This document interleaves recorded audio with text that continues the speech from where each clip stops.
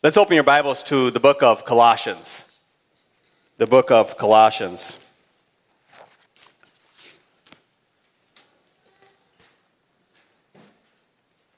And as we turn there today, we're reminded of all the things that happen in the world. And we think about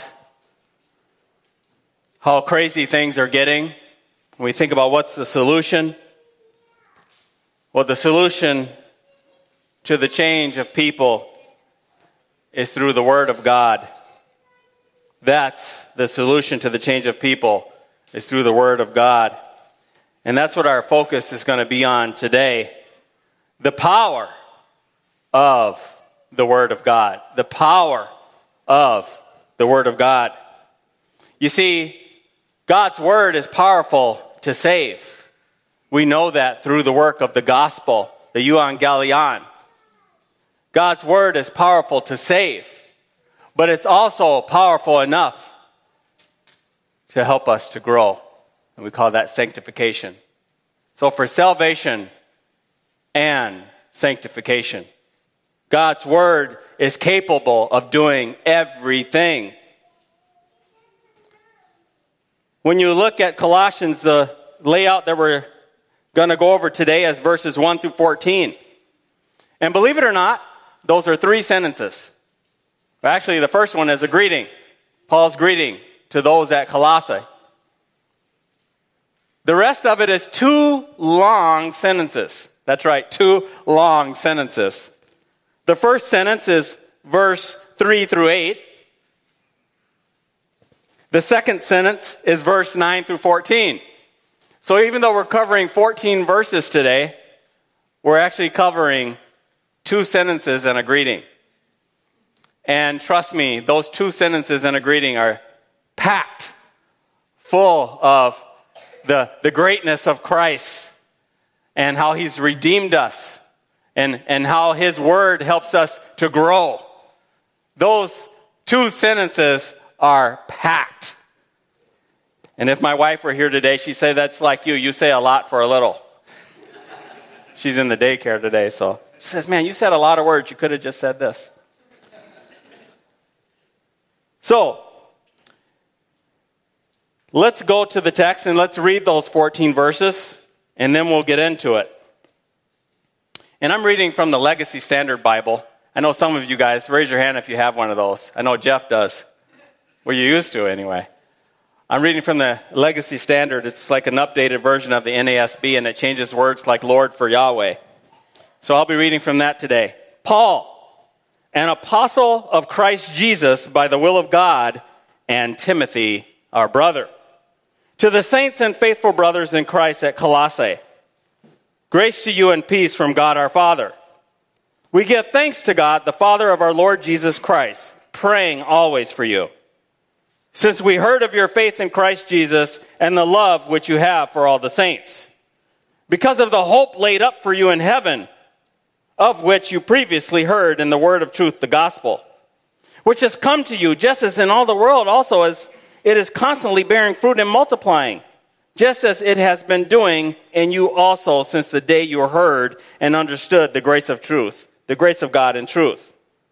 Just as you learned it from Epaphras, our beloved fellow slave, who is a faithful servant of Christ on our behalf, who also informed us of your love in the Spirit. For this reason also, since the day we heard, we have not ceased to pray for you and to ask that you may be filled with the full knowledge of His will in all spiritual wisdom and understanding, so that you may walk in a manner worthy of the Lord, to please Him in all respects, bearing fruit in every good work and multiplying in the full knowledge of God, being strengthened with all power according to His glorious might, for the attaining of all steadfastness and patience joyously, giving thanks to the Father who has qualified us to share in the inheritance of the saints in light, who rescued us from the authority of darkness and transferred us to the kingdom of the Son of His love, in whom we have redemption, the forgiveness of sins. Those are 2 long sentences. 2 long sentences. But they're jam-packed full of the truth of Christ's deity and His salvific power and the power of His sanctification in our lives. And we see that the main theme of Colossians is spelled out very well in verse 15 of chapter 1, where it says, it's talking about Christ here. This is the theme of the book. He's the image of the invisible God, the firstborn of all creation.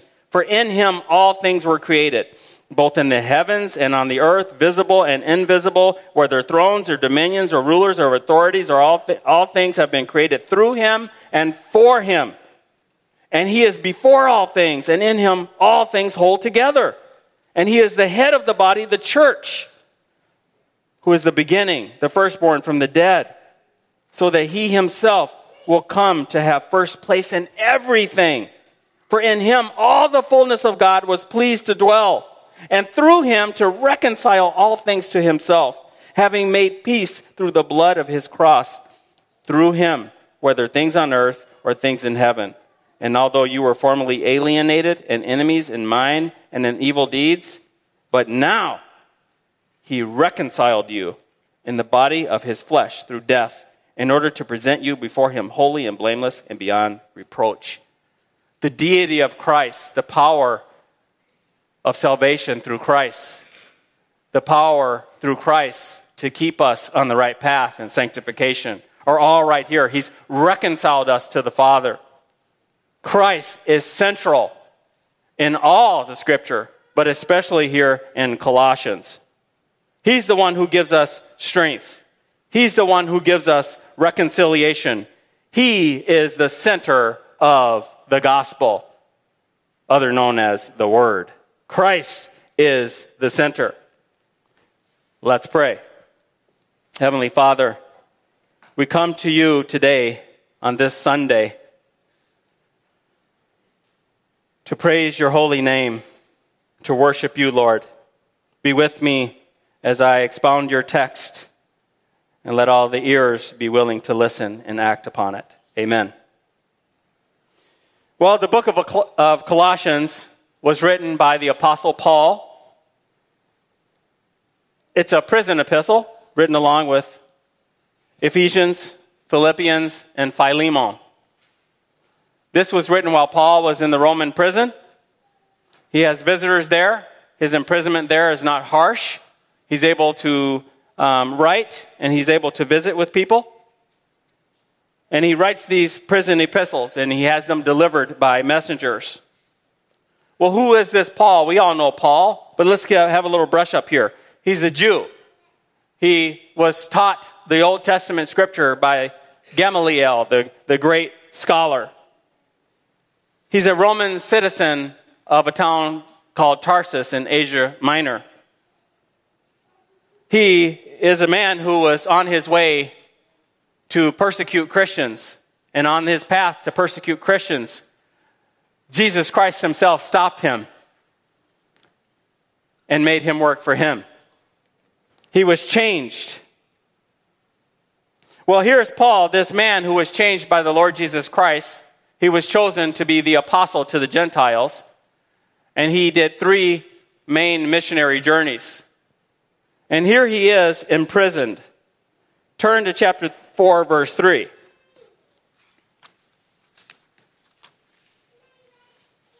Chapter 4, verse 3 says,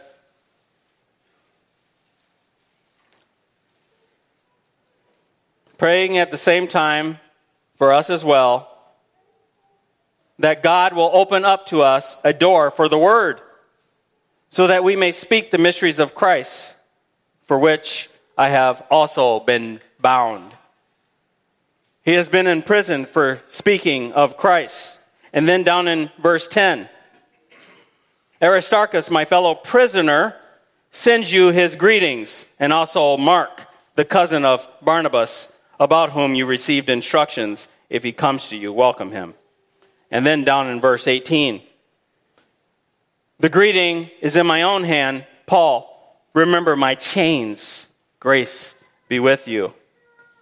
This is written in about the year 60 to 62 AD, some 30 years after the death and resurrection of Christ. You see, Paul was a gospel messenger, one who was spreading the good news of this Christ who changed him on his way to persecute the very Christians who followed him. And then he says, and Timothy, our brother. Who's Timothy? Well, Timothy was a young guy. He ended up being a pastor that Paul led. Paul led him to Christ in his first missionary journey. You see, he mentions Timothy here, not that Timothy is writing the letter, but Timothy is with him. Paul had a habit of doing that. It says he's the brother. He's the member of the body of Christ. He's the brother. Well, who's the one who delivered this letter? Let's go to Colossians 4. We'll see who delivered this letter. Colossians 4, 7 through 9 says, Tychicus, our beloved brother and faithful servant and fellow slave in the Lord, will make known to you all my affairs, whom I have sent to you for this very purpose, that you may know about our circumstances, and that he may encourage your hearts. And with him, Onesimus, our faithful and beloved brother, who is one of you. They will inform you about the whole situation here. Aristarchus, my fellow prisoner, sends you his greetings, and also Mark. So we have Tychicus and Onesimus are delivering this letter. Who's the letter written to? To the saints, to the brothers. So these are other brothers. They're saints. They're faithful. They're set aside. They're reliable. They're worthy. That's why he's calling them faithful. And then he says they're in Christ. We see that a lot in the scripture. They're in Christ in Colossae. Well, their physical location is in the town of Colossae. Well, their spiritual standing is in Christ. This is important because he's talking to believers. Let's find out a little bit about Colossae. In chapter 4, verse 16, we see that in chapter 4, verse 16, it says, and when this letter is read among you, have it also read in the church of the Laodiceans, and you for your part read my letter that is coming from Laodicea. So this letter is to be circulated. So Colossae is east of Laodicea. It's in modern-day Turkey. And so these are letters that are to be circulated and read to different churches. And these towns are full of Jews and Gentiles, mostly Gentiles. We can see what kind of issues these people dealt with by what type of people they had there. So you had a mix of Jews and Gentile. You had a mix of legalism and Gnosticism. Gnosticism is knowing things makes you closer to God, and they don't believe that Christ is God. And you see in chapter 2, verse 8, it says, see to it that no one takes you captive through philosophy and empty deception, according to the tradition of men, according to the elementary principles of the world, and not according to Christ. For in him is the fullness of deity dwells bodily. So we see this, they're focused on other things other than Christ. And then we have a show of legalism in chapter 2, 16. Therefore, no one is to judge you in food and drink, or in respect to a festival or new moon or Sabbath day. Things which are only a shadow of what is to come, but the substance belongs to Christ. Chapter 2, verse 20. If you have died with Christ to the elementary principles of the world, why, as if you were living in the world, do you submit yourselves to decrees? Do not handle, do not taste, nor touch, which deal with everything destined to perish with use, which are in accordance with the commands and teachings of men, which are matters having, to be sure, a word of wisdom and self-made religion, and self-abasement and severe treatment of the body, but have no value against fleshly indulgence. These are the issues that the people in Colossae were dealing with. False religion, legalism, Gnosticism. And they even dealt with synchronism, where you mix Judaism or Christianity with other religions. We see that a little bit today. We see that in chapter 2, verse 18. Let no one keep defrauding you of your prize by delighting in self-abasement and the worship of angels. The worship of angels. We don't worship angels. You see, they had a lot of issues in the Colossian church. And Paul is writing this to correct these issues. Let's go back to chapter 1. He says, grace to you and peace from God our Father. We see that in all of Paul's letters. This grace provides ongoing sanctification and growth, perseverance, which is determination in the face of difficulty. In chapter 1, verse 23, it says, if indeed you continue in the faith, firmly grounded and steadfast, and not moved away from the hope of the gospel, which you have heard, which was proclaimed in all creation under heaven, and of which I, Paul, was made a minister. He says, if you continue in the faith, firmly grounded and steadfast, continue. This is what God's grace does. It allows us to continue to be steadfast. The result of that steadfastness is peace. We have peace with God. We have peace because of our steadfastness in the gospel.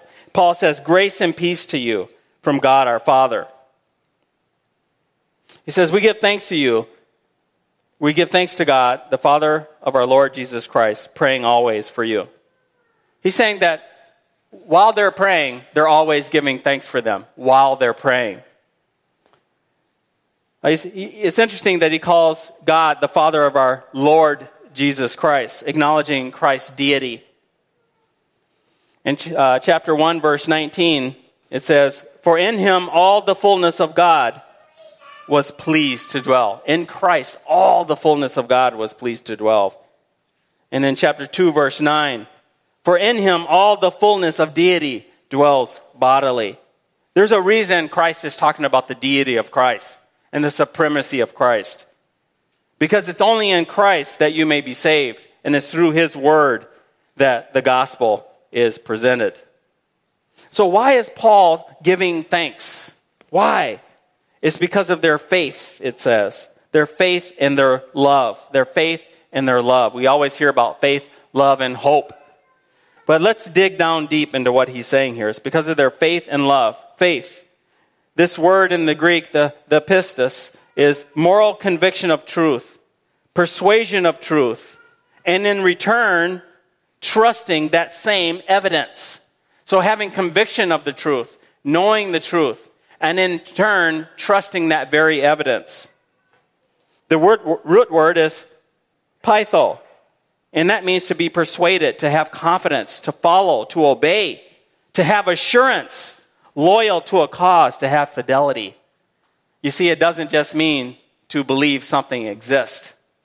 Faith is a deep word. It involves obedience and confidence in a cause. That cause is Christ. What is this love, the agape? This is self-sacrificing love. Love is better to explain in an example than it is to explain in a definition. In 1 John 4:10 it says, "In this is love. Not that we have loved God, but that he loved us and sent his Son to be the propitiation for our sins." Beloved, if God is so loved us, we also ought to love one another. We know what love is because God first loved us. A true believer puts his brother and sister before himself. So why the faith and love? Where did they get this faith and love from? From hope. This is not the subjective hope as you are hoping for something. This is the hope laid up in heaven. This is an object of hope. What is this hope? Well, we go to the text later on in verse 12, and it tells us what this hope is. Verse 12, 13, and 14. Let's go there. It says, so they're being strengthened, they're attaining steadfastness and patience joyously, while at the same time they're giving thanks to the Father who has qualified them to share in the inheritance of the saints in light, who rescued us from the authority of darkness and transferred us to the kingdom. The kingdom. So we have inheritance, the kingdom. And then it says, of the Son of his love, in whom we have redemption. So inheritance of the kingdom. We have redemption. And lastly, the forgiveness of sins. which is related to our redemption. So we have inheritance, the kingdom of God, redemption, and the forgiveness of sins. That's the hope laid up for us in heaven. That is the hope, is our inheritance, our redemption, our forgiveness of sin. That's laid up for us in heaven. And we hear about those things in the gospel. And when we hear about that verbal gospel from someone that tells us, we act on it in faith. And then our faith leads to love for one another. So we have faith, love, and hope, the objective hope. Well, this is laid up for them in heaven. It's secured, it's promised by God, as it says in His Word. So it says this was previously heard in the word of truth, the gospel. Well, the word of truth is the gospel. It's the word that contains truth, which is the gospel. This is where they heard of the hope in the gospel. This is why it's necessary to share the gospel. You can't live out gospel and not speak it to someone and think that they're going to be saved. You have to tell them the gospel. They need to know the hope that's laid up for them. And at the same time, they need to know their destiny if they don't have faith in that very same hope. Hebrews chapter 11, verse 1 spells out this faith and hope very well. It says, now faith is the assurance of things hoped for, the conviction of things not seen. So faith is the assurance of things hoped for. I mentioned that assurance earlier when we talked about faith. Being persuaded, having confidence to follow, to obey. You don't have faith and confidence in anything that you're not assured in. And Hebrews 1 spells that out greatly. Faith is the assurance of things hoped for. This is the objective hope, not the subjective hope, which you have hope in something or in God. Hope brings about faith. The inheritance brings about trusting, brings about joy from the confidence that we share. And we share that joy. It's overflowing to other believers. Look at Colossians chapter 3. Colossians chapter 3. Listen carefully to what it says. Therefore, if you have been raised up with Christ, keep seeking the things above.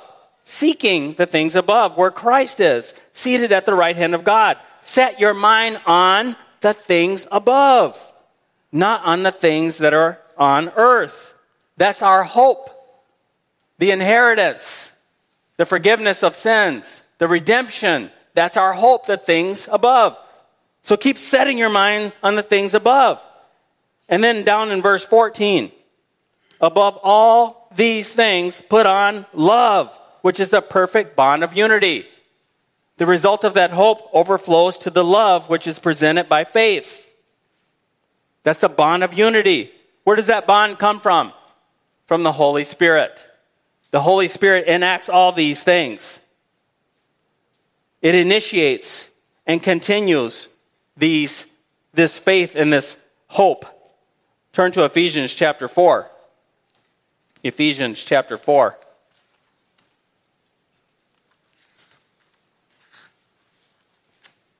We're going to read verse 1 through 5.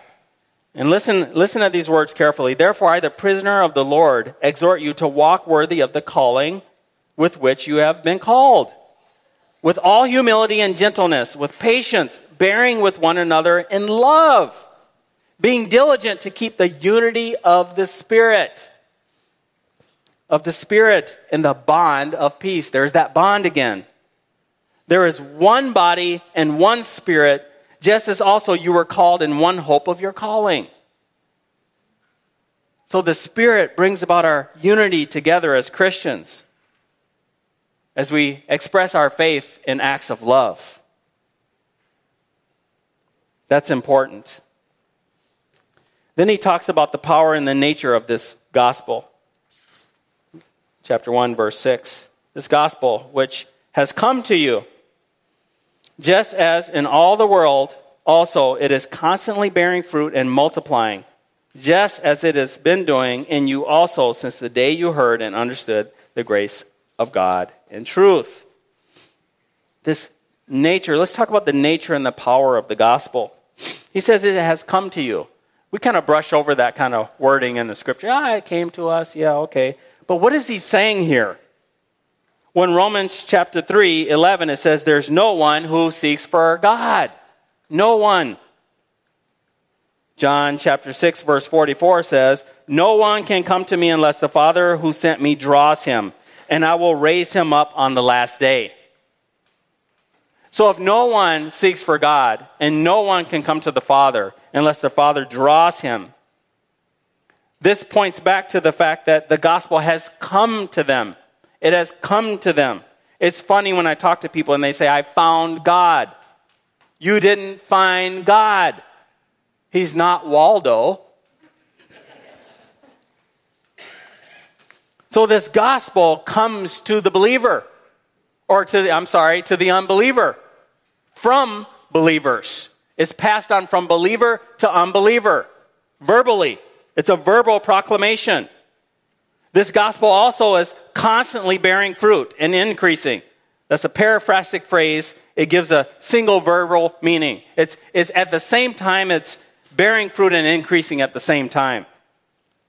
It has an external and an internal aspect to it.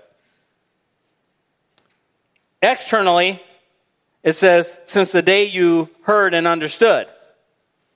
So you hear and understand the gospel on the outside. But on the inside, it makes you more Christ-like, which allows you to bear fruit for the Spirit.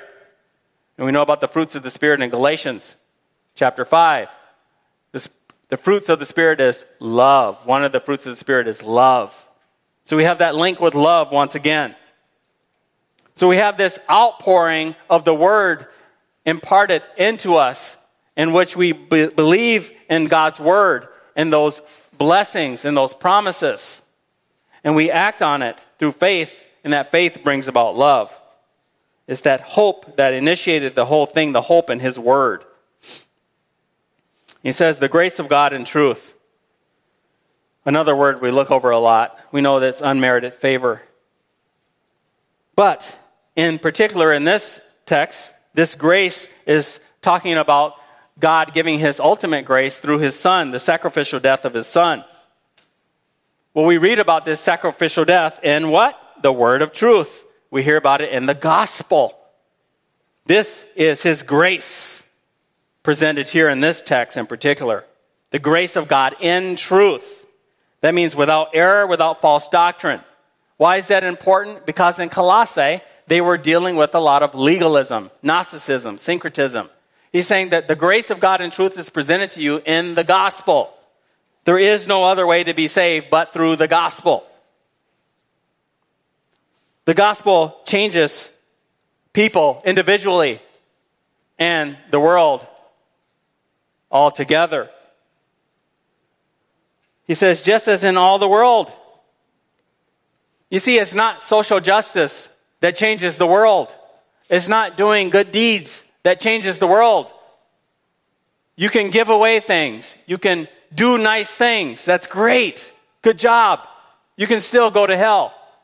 And so can they, unless they believe in the gospel. They believe in the hope that's laid up for them in heaven. It's this way that changes the world. Well, who delivered this good news, this gospel? Let's read 7 and 8. It says, just as you learned it from Epaphras, our beloved fellow slave, who is faithful servant of Christ on our behalf, who also informed us of your love in the Spirit. Who is this Epaphras that they learned from? Well, first of all, it's interesting that they use this word that they learned from. You know, in Matthew 26, it says, go make disciples. That word is the word for learner. Here he's saying that they learned from Epaphras. They were disciples of Epaphras, whom they learned from. Mathano is the word. Matheteus comes from that word. They say he's a fellow slave. One who serves the same master is what they're saying. One who serves the same master. If you're a slave, you have a master. In this context, they're talking about Christ Jesus, whom before they mention is the Lord, the Kyrios, the Lord, the Master. So they're saying that Epaphras is a fellow slave. He's the one who serves the same master as we do. That's why when somebody says they're a Jehovah's Witness or a Mormon, they're not a Christian. They do not serve the same master. They do not believe that Jesus Christ is Lord. Therefore, they don't serve the same master. They're not fellow servants. They call him beloved. Highly esteemed is what they're saying. He's a favorite. He's worthy of love, this Epaphras. Why? Because he's spreading the gospel. He really cares about them. He wants them to know this good news in opposition to the bad news that they will face. He's a servant of Christ. He's faithful. He's trustworthy in the execution of varying duties, especially the gospel. He's the one who informed Paul of their love in the Spirit. This is the love that's provided by the Spirit, brought about by the Spirit. Well, we just talked about in Galatians chapter 5 that the fruit of the Spirit, one of them is love. Love doesn't come on your own. So when people say, I show love to people, I'm a nice person, and they're not Christian, that's not true love. Love is provided by the Spirit. We see in Colossians 4:12 that Epaphras is with Paul. And let's go to 4:12 and see what Epaphras said about the people here. We can see why he's such a beloved person. It says, Epaphras, who is one of your number, he's a Colossian, a slave of Christ Jesus, sends you his greetings. So he's with Paul here. Always striving for you in his prayers, that you may stand complete and fully assured. So he's praying for them to be fully assured in all the will of God. In all the will of God. You see, he's with Paul. He's a fellow prisoner, it says in Philemon 23. He's a fellow prisoner. There's debate whether or not he was a literal prisoner in Rome with Paul, or he was a fellow prisoner of Christ. But he's with Paul for sure here. And remember, Paul's in prison, but he did receive visitors. So we talked about the power of the word in salvation, and it's the gospel that saves. Now let's switch over to the next sentence. The power of the word in sanctification, verses 9 through 12. Well, Paul's previous prayer in verse 3, thank God for their faith and their love, which came from their hope. That's something they already have established. They already have faith and love established from their hope. And in this prayer, he's praying for that same faith and love, grounded in hope, to continue to grow. For the growth. You see, it's not good enough that we became Christians at one time. We should continue to grow. We should strive to be better people because of our likeness of Christ. So he asks God for them to be filled. So he prays for them that they may be filled in the full knowledge of his will and all spiritual wisdom and understanding. Filled. What is he saying here? This is like complete saturation. In the Greek, it means this filled to the brim, to the top of the cup. If you drink coffee, you don't want to have it full to the brim, it'll spill over, right? But he's actually praying for them to be full. If something's full, nothing else can be added. He wants them to be completely saturated, no room for anything else. Full of what? The full knowledge. This is the epignoso. This is the precise and correct knowledge versus the false knowledge that the Gnostics are giving, versus the false wisdom that the Jewish legalists are giving. He wants them to be completely saturated, fully with the wisdom of God, overflowing with the wisdom of God. And then he says here, the knowledge of his will, of his will. God's desire is his will. What is his will? It's revealed to us in Scripture. That's how we know God's will. That's why Scripture reading is so important. He wills what is good, pleasing, and perfect. Good, pleasing, and perfect is what he wills for his people. Let's go to Romans 12. Romans 12. just not far before this. Romans 12, verse 2, you'll like to see this. And remember, we're talking about God's will here. Romans 12, verse 2. And Paul says here,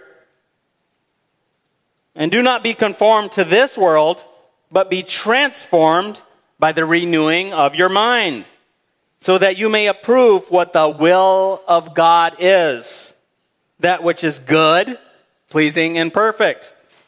Good, pleasing, and perfect. That's the will of God. So the knowledge of His will is for us to be good, pleasing, and perfect. That's what He wills. But first we must be transformed by the renewing of our mind in order to do His will. That's the obedience. The obedience. And then the more we do that, the more our minds are changed, the more we grow in our sanctification. Go to Colossians 3. We'll talk more about the will of God. What is His will for us? Colossians 3, verse 5. What is God's will for us? People say, I don't know what God wants me to do. Well, first of all, you should do this. Therefore, consider the members of your earthly body as dead to sexual immorality, impurity, passion, evil desire, greed, which is idolatry. On account of these things, the wrath of God is coming upon the sons of disobedience. And in them you also once walked when you were living in them. But now you also laid them aside, wrath, anger, malice, slander, and abusive speech from your mouth. Do not lie to one another, since you put off the old man with its evil practices. He's assuming that they put off the old man with his evil practices. Put off. And having put on the new man, who is what? Being renewed. That's an ongoing renewal, not a one-time thing. Being renewed to a full knowledge, according to the image of the one who created him. A full knowledge. A renewal in which there is no distinction between Greek and Jew, circumcised and uncircumcised, barbarian, Scythian, slave, and free men, but Christ is all and in all. That's the renewal that he's talking about, which is the will of God. He wants us to be renewed in our mind and to grow in our sanctification and to do His will and be obedient to His word. That's what God wants for us. And then he says, in all spiritual wisdom and understanding. First of all, the word spiritual. That's the type of wisdom and understanding he's referring to here. By the power of the Spirit. This wisdom, this is the capacity to understand and to function according by that capacity.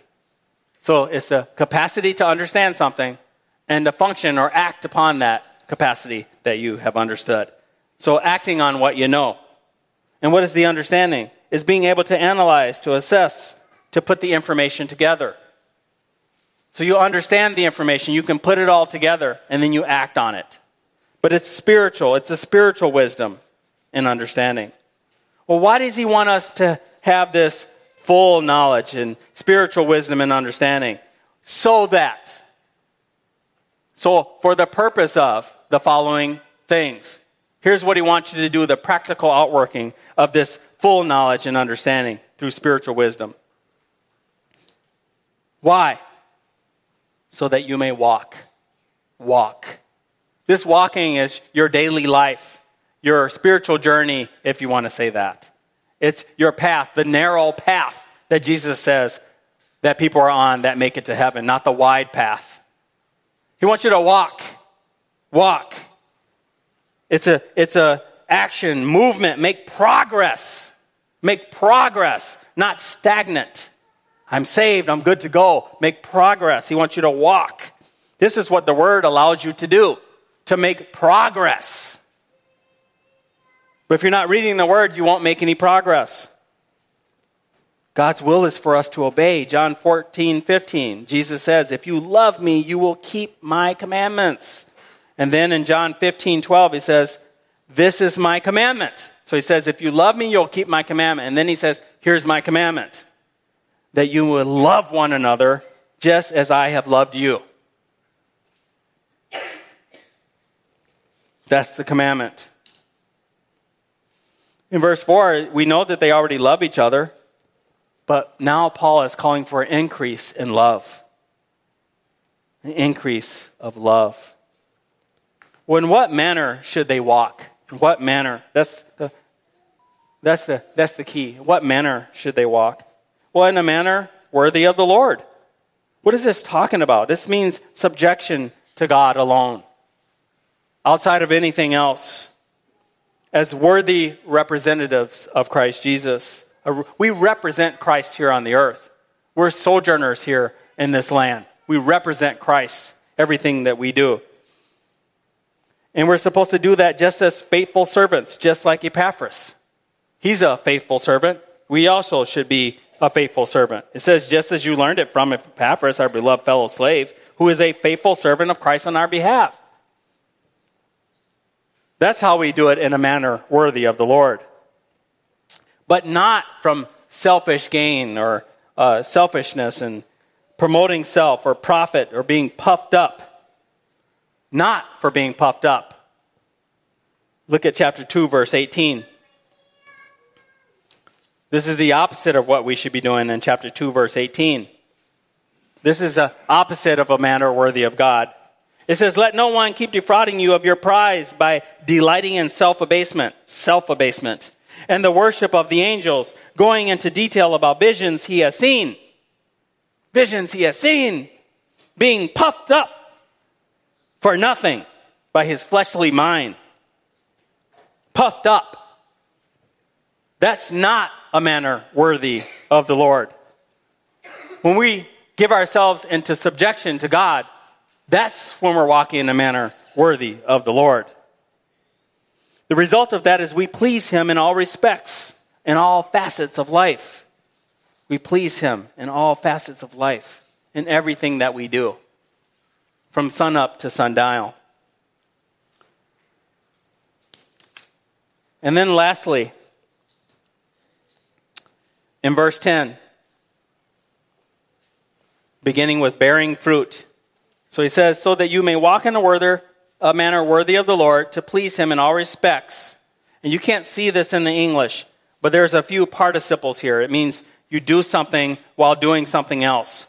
And he goes through this whole section of participles. And it's bearing fruit, increasing, being strengthened, giving thanks. Those are the participles here. And let's go through those right now. 2 of them are active participles, and 2 of them are passive participles. Active meaning something you should do. Passive means things that are done to you. Number 1, bearing fruit. Bearing fruit, that's an active thing in every good work. This is the same combination used in verse 6, where it says bearing fruit and increasing. In verse 6, he was saying the gospel's already bearing fruit and increasing in you and in the world. But now he says, keep going. Keep going. Bearing fruit and increasing. So bearing fruit, that's something that you do. Bear fruit. Do the deeds of the Spirit. Love, joy, peace, patience, kindness. Do the fruits of the Spirit. The increasing in the knowledge of God, that's something God does. He increases your knowledge. He increases your knowledge. When you read this scripture, God increases your knowledge. As mentioned in verse 9. Being strengthened in verse 11. That's also passive. God strengthens you by his glorious might and power. By his grace, he strengthens you if you're submissive to his will. What is the purpose of this strengthening? To obtain all steadfastness and patience. You ever think about tough people you got to deal with? Tough situations. The steadfastness speaks of our circumstances that we face in life. The patience speaks to the people that we have to be patient with. I'm sure we all know about being patient with people. Well, how are we able to deal with these situations? By the glory, by his might, by God. And we're supposed to deal with these things joyously. Now, that's a tough one. We think about, we're supposed to deal with tough people and tough things joyously? Well, that's what it says here. And we know that in James chapter 1, let's all go there.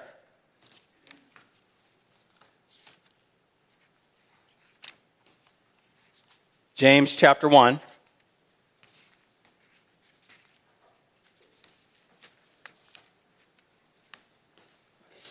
This is my favorite verse here.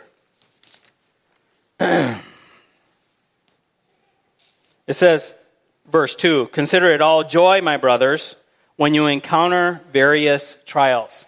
He says, consider it joy when you encounter various trials, knowing that the testing of your faith brings about perseverance. And let perseverance have its perfect work, so that you may be perfect and complete, lacking in nothing. He says, consider it joy when you encounter various trials, because God's allowing for your faith to be tested. And when your faith is tested, it produces endurance in your life. That's why he's saying joyously with steadfastness and patience. Verse 12, another participle, giving thanks. That's an active one. Active. Giving thanks to the Father who is what? He has qualified us, it says. Qualified us. That means he's made us sufficient through the death, burial, and resurrection of Christ Jesus through his blood. He's qualified us to share in the inheritance of the saints. God has qualified us through the work of Jesus Christ. We didn't qualify ourselves. It's not by good deeds. He's qualified us. And it says, the saints in light. That's in opposition to the next verse, which talks about darkness. The next verse says he rescued us. So he qualified us. And next we see that he rescued us from what? From the domain of darkness. From the domain of darkness. So we're saints of light by the qualifications of God, and we've been rescued from the domain of darkness by God. Next it says he transferred us. Transferred us to what? To the kingdom of his beloved Son. The inheritance. The hope. The objective hope that's laid up for us in heaven. That's the word of truth, the gospel, the grace of truth, teaches us all these things of this inheritance and this hope. And in the end, the apex of this section, it says, it talks about the beloved Son. It says, in whom we have redemption, forgiveness of sins. That's the centrality of Christ. That's the gospel. You see, Paul is saying here, in summary, that it's through the word of God that you're saved. It's through the word of God that you grow.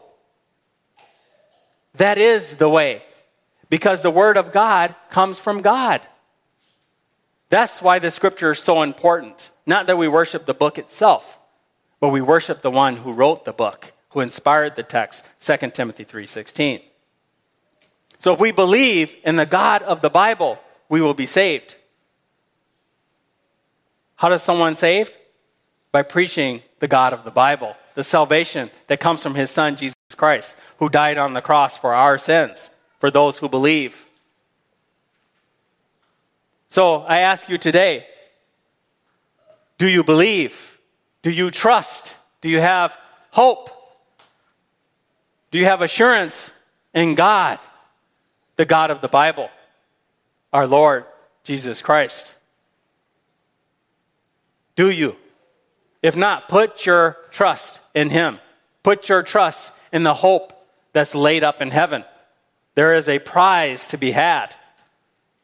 Put your trust in that hope laid up in heaven. If you don't believe, there's time today. Repent and believe today. Is that simple? Repent and believe. There's no secret way other than believing. And with that, let's pray. Heavenly Father,